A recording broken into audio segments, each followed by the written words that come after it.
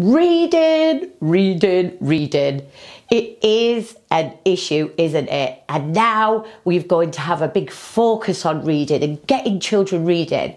So I wanted to make a video that gave you 3 top tips on how I am increasing opportunities for reading within my setting.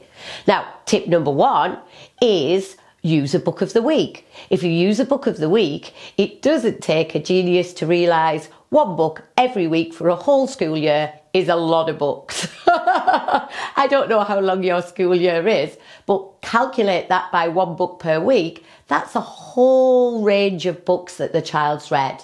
Number 2, when you are reading a story, why not just read a story? We call it story for story, not giving them any input at all, just literally giving them a story for enjoyment.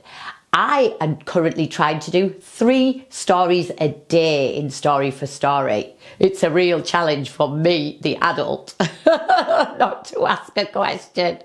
And finally, number 3, which links to our Wrap to Read series, which videos you will find on Spread the Happiness TV right here. So you might want to click the bell and that will give you a notification every time a new video comes up in Spread the Happiness TV, so you never miss out. And that 3rd tip is to take the keyword flashcards and to lift them up to the child's left.